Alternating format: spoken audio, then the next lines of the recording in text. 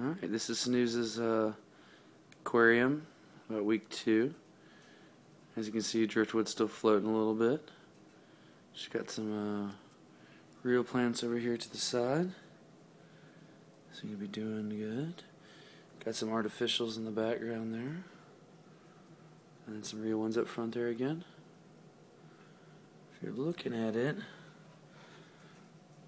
and some tiger barbs and some green tiger barbs. They're getting along really well. There's some snails in there. Little snail hanging out. And you probably can't see him. There he is. That's a rubber mouth Picostomus.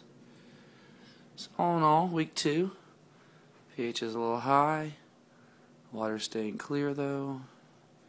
And that driftwood's getting ready to sink.